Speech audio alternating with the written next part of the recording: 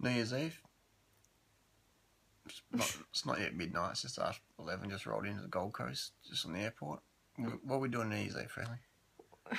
Should we tell people that? We're just going to sleep. We're going to get some shut-eye. Yeah, we're just going to get some shut-eye and, yeah, just, you know, nothing really. No, not a lot. Just hang out together. Every night, man. It's the same shit. Like, people going to get blasted tonight, drunk, loaded, popping eckies, wake up tomorrow feeling like shit. I used to do that. Me too. It's just, it's not worth it. Actually, 20 years ago, 1994, 17, 18, and I was out popping eckies, popping speed. Went to a rave party at the old jail. I think it was called Creation or something like that. Yeah, I think it was called Creation. Rave party, 95. 94 to 95. Adelaide Old Jail. If you were there, right down below, 20 years ago. Yeah, I was doing basically the same sort of thing. Just raving, ecstasy, alcohol.